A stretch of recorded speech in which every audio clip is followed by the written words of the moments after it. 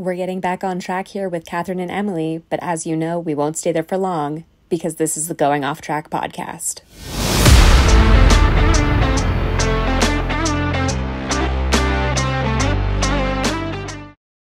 Hello, and welcome back to the Going Off Track podcast. I'm Catherine, that's Emily, and welcome back to part 3 of our F1 Team Genealogy series, in which we are talking about the history of F1 teams that we know and love and how they became the teams that we are living with today. Welcome. Yes. This is part of our F101 series, but we're doing a special little mini series, if you will, on Team Genealogy. Like Catherine said, we are on part 3, so if you missed parts 1 and part 2, make sure you check them out. We're covering 2 teams an episode, 5 episodes in total, so that we can cover every team that is currently on the grid and kind of trace back to where they came from. So, very interesting. Yeah. And I'm really excited about today's episode because it's the first time we actually have true new teams, it's not just one team, right? Because the first 4 teams we did, just to kind of start off the series, we did teams that have always been one team. Maybe they're newer, like Haas, but it's always been Haas. So today we are covering Stake, Sauber, whichever you prefer to call them. They don't know themselves. And VCARB. So this is the first time we actually get changing of hands and big changes in names as well.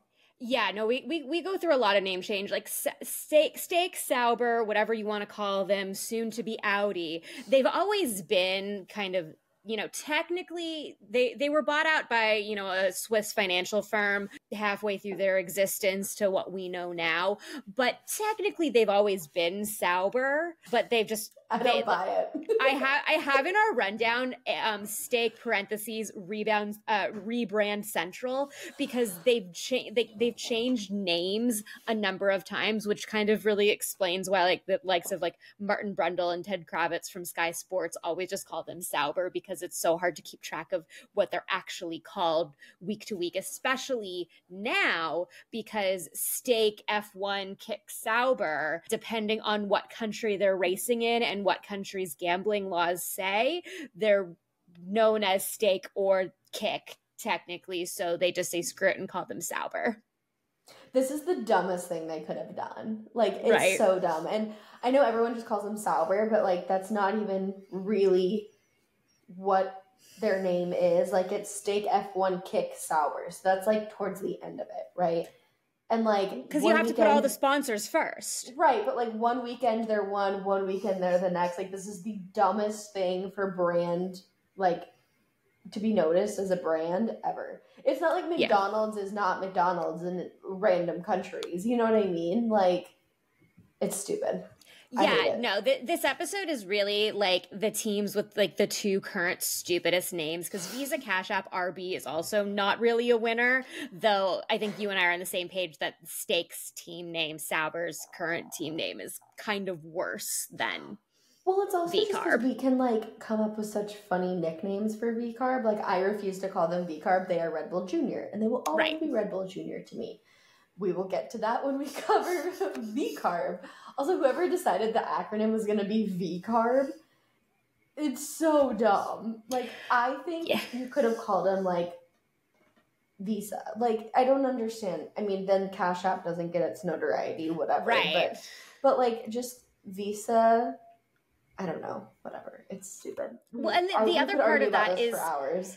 But the other part that I have a problem with is technically their name is not even Racing Bulls, Red Bull Junior, whatever. It's just RB. RB. That's just what it is. If you look it up, the team is just the RB team, and Visa Cash App are its sponsors. So it's not you can even call them the Racing Bulls or whatever, which would be kind of within the realm of I mean, we'll get there, but Toro Rosso was literally just Red Bull in Italian. Right. If it was Racing Bulls, then we wouldn't have to be VCARB. It'd be the Racing Bulls. That's at least not dumb. But anyway, so. we'll get there in a minute. First, we're going to talk about Stake/Sauber. They've been around. They were actually around a while, a lot longer before they actually became an F1 team. They started as Sauber Motorsport in the 70s, and then didn't get to, they were in the kind of racing through the ranks for a few years before they actually made it to Formula One in 1993. And I think it's interesting that their first appearance on the F1 grid was the 1993 South African Grand Prix. That is a Grand Prix we don't have right now. And today, as I was, scrolling through Instagram, Lewis Hamilton is going back on his kind of annual reminder that Formula One needs to go back to Africa and race somewhere in Africa. And so I thought that it was interesting and very timely. And one of the, parts to this series is looking at the races that teams do not and probably will not ever race at, and maybe we'll get a South African Grand Prix. Oh, Bishop's dinner time. Maybe we'll go back to South Africa eventually, but at the moment, Formula One is not really seriously looking in Africa as much as I can see. No, and I know this is getting on a tangent, but I feel like Lewis Hamilton is one of those guys who's super dedicated to this, and he will not quit until we're racing in Africa. Oh, probably not. I would love to see it again. I mean, it's not like it's never happened. Clearly, they have it on the calendar before, and I'd love to see it back. Yeah, I do know that right now the South Africa, the track, the circuit itself is not currently rated for Formula One races, and it would need some added infrastructure and, money to make it something that would be viable for the calendar and would make it, like an F1 caliber track, which it is not right now. And that's one of the big stumbling blocks to going back to Africa to have a race at some point eventually. Yeah. We'll get there. Yeah. It would be really cool if they did. Okay. So to be honest with you all, I could care less about Sauber now than we notice at all points in time. But it's interesting, just in the team genealogy to see the drivers and who has touched this team. Because if you think about it, this is where people have gotten their start. But today, it's absolutely zero people actually want to drive for this team. So one that I forget where he's driven because he's driven for so many places, but Kimi Räikkönen, he drove for the OG Sauber team. Yeah, and to make your point with you saying OG, there were kind of two Sauber eras within this, long-standing history of this team from 93 to where we are now. So we have the original Sauber era, which Räikkönen did drive for, and then he also drove for the Alfa Romeo era, which we'll talk about later. Yeah. But just looking at it, he's probably the most notable, recognizable name. Yeah, that drove for them in the beginning. Yeah, and he was also part of the best season that they had in 2001. They finished P4, which is wild because they only had 21 points and really goes to show the changes. I was thinking that, how are you P4 with 21 points? Yeah, because the top two teams that year, I don't remember which one they were when I was doing the research, but they had at least 100 points, and then the drop off from P3 to P4 was as significant as our drop off between P4 P5 that in the 2024 championship. But yeah, Räikkönen and Nick Heidfeld, they put together the best season, P4, and that's really all that we kind of have to say for the original era of Sauber. We had a few drivers of note: Johnny Herbert, Jean Alesi, Felipe Massa, Jacques Villeneuve, but they didn't really do much to start. And it wasn't until they kind of moved into their BMW era, which lasted from 2006 to 2010, where they were kind of better. Yeah. And I always forget, because it was so long ago, even though it doesn't feel like it was that long ago, I forget that BMW was with Sauber when they were on the, when they were a team. Because I just don't put two and two together that it was BMW and Sauber. I don't know why, but it's always BMW is on, took over the team. I think it's just sneaky. Sauber's always been around, but they've been a sneaky partner. Yeah, and I mean the BMW era didn't last long. It was only It was really what 4 years, 6, 7, 8, 9, 10, five seasons. Well, okay, so technically it was 5 seasons, 2006 to 2010, but technically for real it was only 06 to 09. What happened was in 2010, or after the 2009 season, which was not a good season, their best season was 2007 where they actually finished P2 in the championship, but after 2009 BMW decided to leave Formula One, and when they did, Peter Sauber, who was the founder of Sauber, wanted to change the name back, but because there was an issue with the Concord Agreement, they were forced to remain BMW Sauber in 2010, even though BMW didn't have any actual involvement. I'm just going to pause right there. That is the most, like, Sauber team thing to ever happen. Yeah, the like Sauber just bureaucratic, fits. But also like very Formula One to be so like to have such a bureaucratic constraint of like, no, you can't change your name even though they're leaving. You still have to be that thing. Oh my God, that is so funny. And like, of course it happened to Sauber. Yeah. Oh my gosh. Okay, so you mentioned, their best season was 2007, but they got their first win in 2008. The Robert Kubiak got it at the Canadian Grand Prix. Kubica.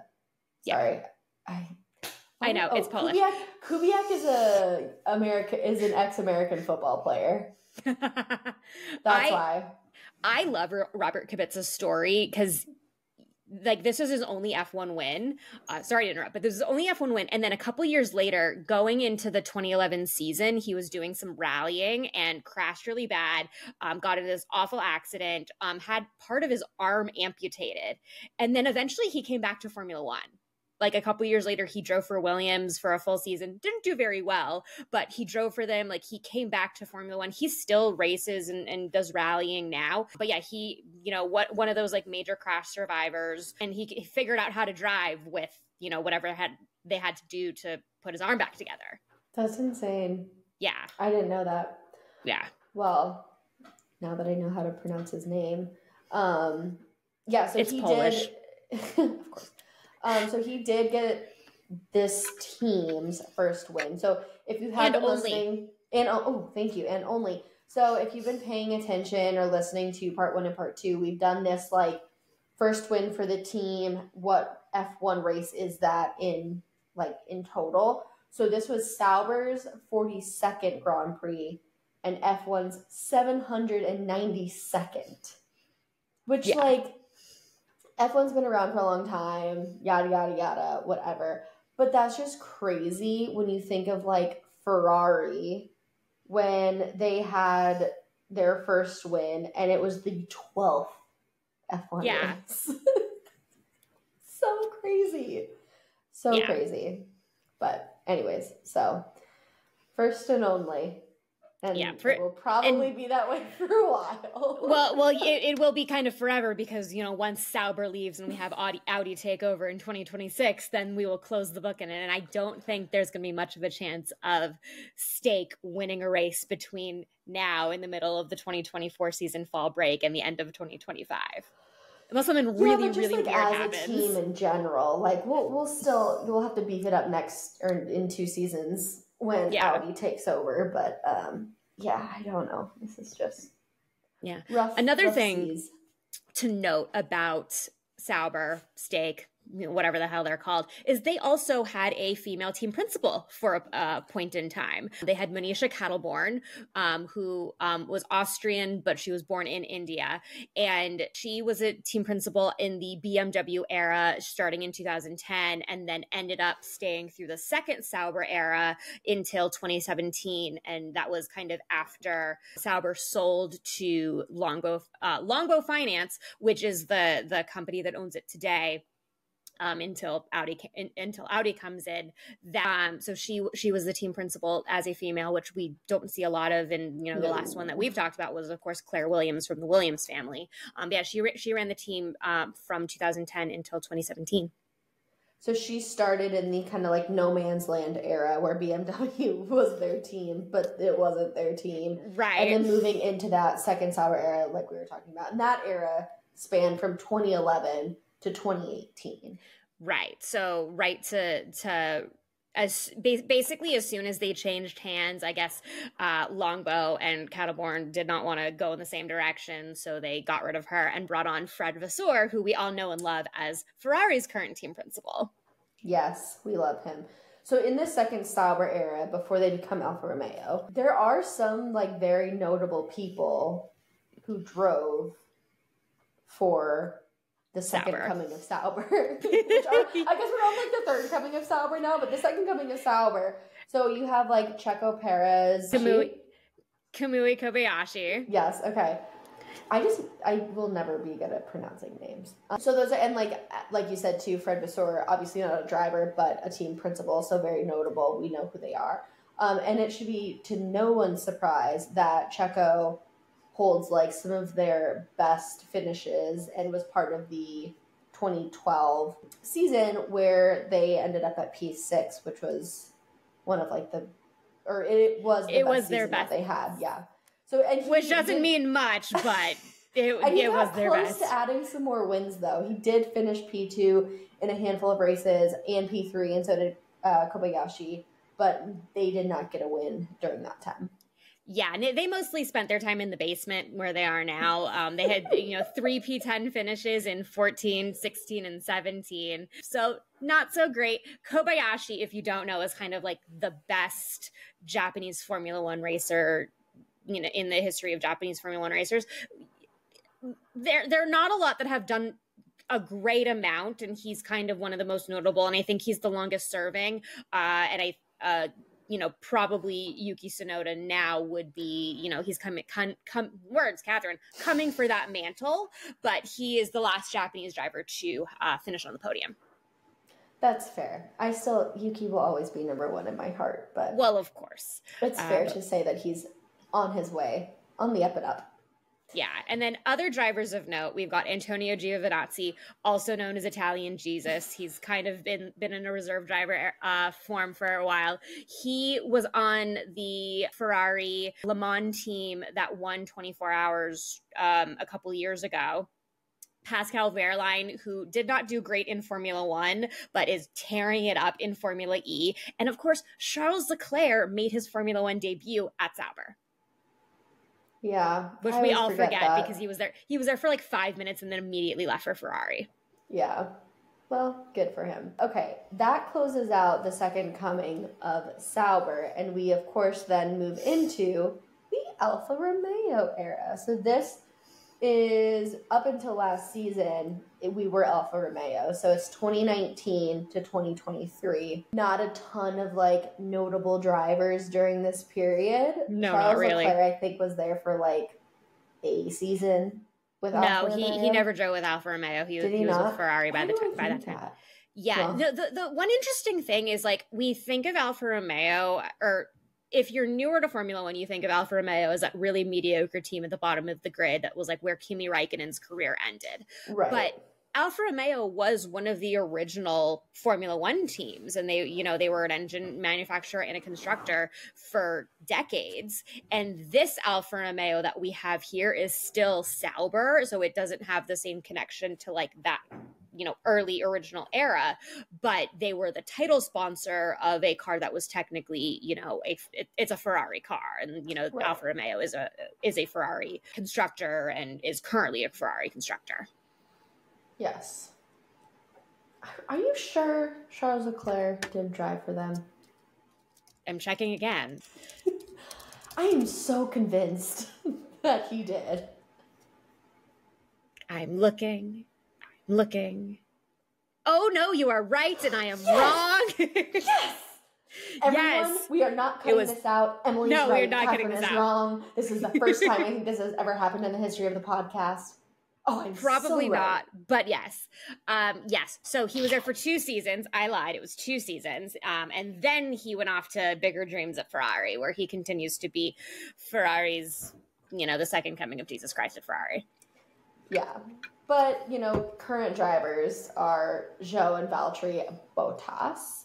Yes. I think Zhou is super notable, especially his fashion. I also think he is such a great driver to have on the grid. I will be first Chinese driver in Formula One history. Yeah, that's pretty incredible, pretty noteworthy. I think he's so great for the sport, and I'm really sad that we're not going to see him next season. But hopefully he'll come back. We'll see. Yeah, I mean, we still, as of recording, we do not know who is going to be in that second stake seat in 2025. It's probably not going to be Zhou Guan Yu, but it's probably going to be Valtteri Bottas or Gabriel Bortoleto. Yeah, well, we just don't know who it is yet. We don't. But yeah, so currently, because they were the tail end of the Alfa Romeo era, and now currently in this season, they are the stake F1 team Kick Sauber. Yep. Cool. Good for you. The car sucks, but you can't miss it. It's lime green. Yep. Big green machine. And it is still Zhou and Valtteri. And they will usher in, well, who knows, but the future. So next season, they'll be Sauber. Next season they'll still be stake. And then in 2020, I thought they were dropping the stake next season, though. So it's I don't just think Sauber. they are.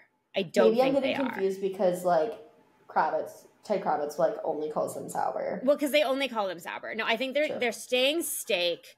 As far as I know, they're staying stake, kick, whatever, until the end of 2025, and then they will become Audi when Audi takes over the team. And so far, the only driver that we know for 25-26 is Nico Hülkenberg, who is currently at Haas. Right, which so makes sense. German car, German driver. German team, German driver. Yeah. Love. But yeah, so that is it for what will be Audi, what is currently, who knows what their name is, Sauber. But basically Sauber, a team that had very mediocre beginnings, a flash in the pan moment of decency. That's being generous. They had 2 seasons where they finished P2 and P3 in the championship, and that's kind of all there is. And now they are a team that is at risk of scoring no points this season. Not at risk. I think it's pretty confirmed. They're not scoring a point.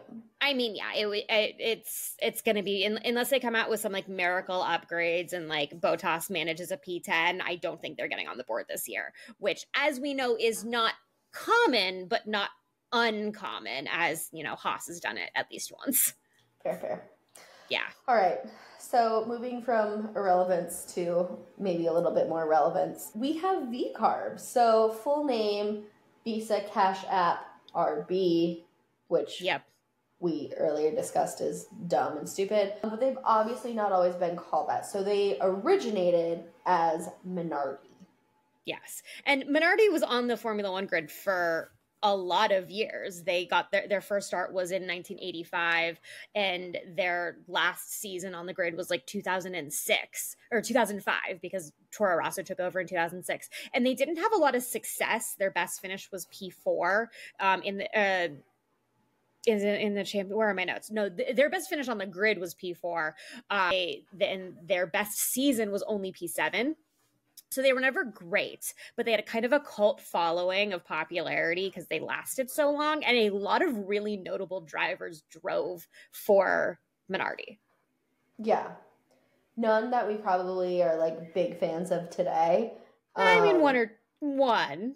Okay. Well, you can take this away because I'm going to butcher the pronunciation per usual. Well, you're not going to butcher Fernando Alonso's pronunciation of his name, because Fernando Alonso, who has been driving forever, and this is if you've got your bingo cards ticking off that we have aged Fernando Alonso, as he has, been on the grid forever. But yeah, we have Fernando Alonso, we have Mark Webber, who is a former actual Red Bull driver and also is currently Oscar Piastri's driver manager. And he was kind of the guy who was responsible for getting Piastri out of Alpine. And of course, we will talk about Alpine in part 5. But yeah, Mark Webber is kind of known for saving Oscar Piastri from his current fate at what would have been his fate at Alpine, which is not very good. And then of course we have, well, I'm going to save one for last, but we've got Giancarlo Fisichella and Jarno Trulli are a couple other notable names. And then I think one of the more notable names now is former Minardi driver and parent of current Formula One driver, Jos Verstappen. Yeah, that's that guy. Yeah, that man. I think it's really interesting. Although it's not like technically the same team, it is the same team. I mean, it was bought and became genealogically. the same team. Right. It turned into a team that his son then drove for. So I think it's really Right. interesting that although it's not like father-son both driving for Minardi, it's the father-son driving for the same-ish team that was bought and sold. Yeah, exactly. So Giancarlo Minardi sold the team to Paul Stoddart in 2001 to save the team from folding financially, because apparently it's very expensive to run a Formula One team. I don't know if you were aware of that. Allegedly. And then Stoddart was the guy who sold the team to Red Bull in 2005, which turned it into Toro Rosso, aka the Red Bull Junior team. Yeah, so love the name Toro Rosso. I don't know why we ever got rid of it. Like, I do. I understand. Catherine, you can tell me for the 100th time, and I still am not going to agree. But it's, like, so good because this team is the Red Bull Junior team. Toro Rosso means Red Bull in Italian. This team was based in Italy. Like, it just all made sense, and it's, like, such a good branding. I love it. And, you know, the mind behind Red Bull and so many things that the team did great. Dietrich, who did pass away last season, a couple of years ago, or two seasons ago, he was like the brainchild behind Red Bull, and he also helped found this team. And I'm not even going to attempt his Mateschitz. Thank you. But he was like the brainchild behind this, which he did so many good things for both teams.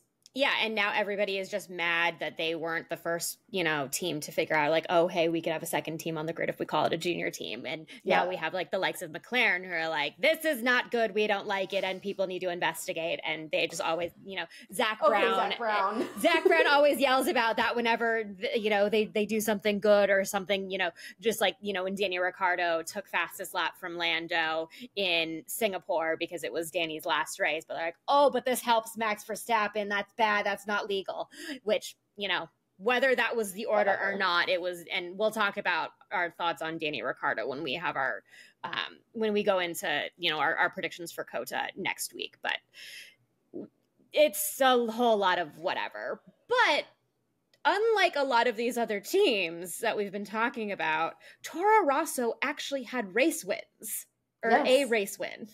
Yes, they did, by none other than Sebastian Vettel. Our fave in 2008, which also, if you think about it, and we'll do it right after this, but so huge name, drove for Toro Rosso. So this was the 49th Toro Rosso race, and then the 799th F1 Grand Prix. So took them a few seasons, but they got there. But again, just showing you how far out that is compared to like 12 of Ferrari, which is wild to think about. Yeah, exactly.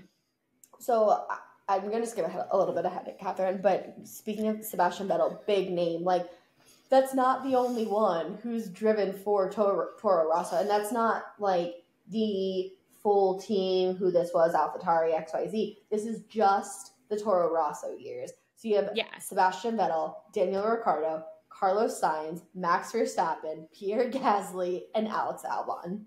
Yeah, and those aren't even close to all of the drivers. Those are just the ones that kind of, no offense to the ones that aren't on this list, but they're the ones who matter because they're the ones whose, careers in Formula One have lasted, to the point of where we are today, where we know who these drivers are. There were actually a lot of drivers who have come through the Toro Rosso era of this team. There were just a lot of them that just didn't do very well. One of them of note is Scott Speed, who was an American driver, who was the kind of last American driver to do anything before Logan Sargent came on the grid, give or take a couple records that were held by Andretti. But yeah, there were so many names and it really goes to show you, like, this one specific era of Toro Rosso, of the Red Bull Junior team, really did produce some of the best drivers in the history of the sport. Well, yeah, because if you go back, like, just a few seasons, all 6 of these guys were on the grid. So, like, one team produced 6 drivers that were currently driving, which is wild to think about. Yeah, exactly. And, like, the only reason why we're missing one is Seb Vettel retired. Exactly. Yeah, it's not like he lost his seat. He retired.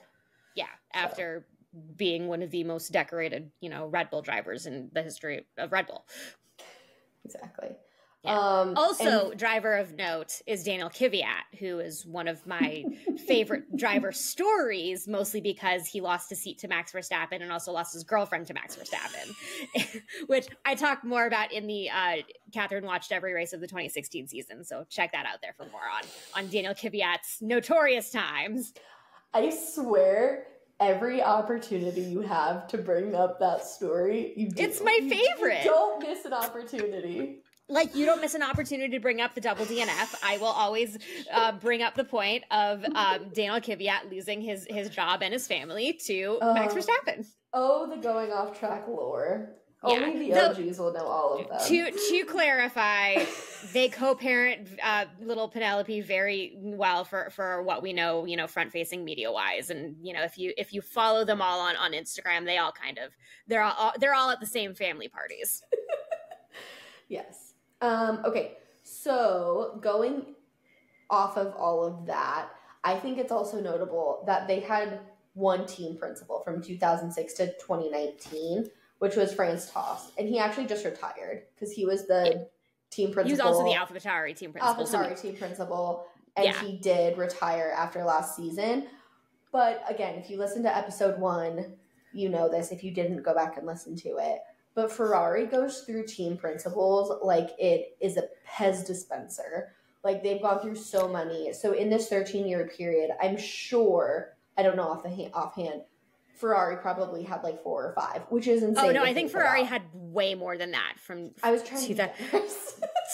You're very generous, and then there's me. So 2006 to 19, that was after Jean Todt ended his tenure, which was 2007. Then we had Stefano Domenicali, who was 2008 to 2015, and then there was a bunch, or 2013. So after Domenicali, there were a handful that I didn't have specifically listed, but there, like we said in that first episode, 8 team principals at Ferrari only lasted 1 season. Yeah, which is brutal. And Franz lasted so long. So he was team principal of this like forever team from 2006 to 2023. Which is awesome. So yeah, and he was, one of those great beloved personalities in the paddock, and he was really the driving force for AlphaTauri, Toro Rosso, until he decided to, retire. Yep, exactly. And so moving from Toro Rosso, which I'm still really pushing that they go back to, they decided that they were going to promote Red Bull's apparel fashion brand, AlphaTauri. Yep. I have so many issues with this, but their brand just it was very basic, but it was some of the blandest men's clothing I've ever seen. Yeah. Why Red Bull has a fashion brand? Couldn't tell you. I mean, they are an energy drink company first and foremost. Well, whatever. But they were a team on the grid, which this is also interesting because time is really hard. Only from 2020 to 2023. And when I think about it, it happened so much longer ago. The switch from Toro Rosso to AlphaTauri, but they really were only a team for 4 seasons. 4. Yeah. Which I always think is again, time. But yeah, well, I mean, and also does for our concept of it is it's not it's technically a new team since it was just a rebrand from Toro Rosso. So same people, same personalities, just different hat. Exactly. And something again that is not super common of the teams that we've been talking about, they also had a win. So in the rebrand, they did have a win at the 2020 Italian Grand Prix by Pierre Gasly. How this happened, I still will never know. It was a weird race. Such a mystery. I know, but still, it's what is an AlphaTauri doing up there? Right. But that was AlphaTauri's 8th Grand Prix and F1's 1026th Grand Prix. Which is wild. Yeah, quite a year. And I mean, the AlphaTauri era wasn't great. They were a really solid bottom midfield, if they got lucky type of deal. Their best season, they finished P6 in 2021. They had a decent points haul. They actually had points finishes in all but 3 races. So it was a year that they got a decent number of points, but everyone else got a bunch more points. And also we know what happened in 2021, the battle between Red Bull and Mercedes and Lewis and Max.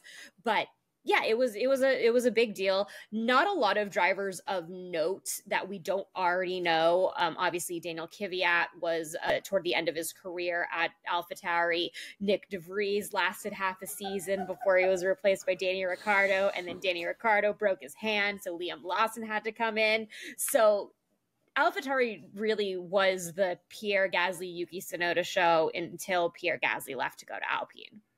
I know. It makes me so sad. Yeah, the partnership was one of the greatest little bits that we had. But honestly, whenever I think of AlphaTauri, I think of Yuki Tsunoda. That's like my identifier. Yeah, I mean, that's where Yuki became known as Yuki, the guy who cursed on the radio all the time. Love him. Yeah, love. And then now we are Visa Cash App RB, which is one of the worst team names in F1 history.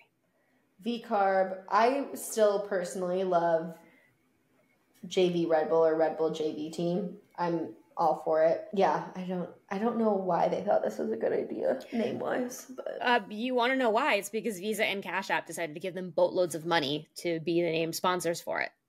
That's why. Yeah, I know. And then, of course, we know that they are currently P6 in the championship, which, considering the struggles that the team have gone to produce a competitive car, that's not terrible when you think of the teams that are, kind of hunting them down, which is Williams and Haas and Alpine and Stake. Yeah.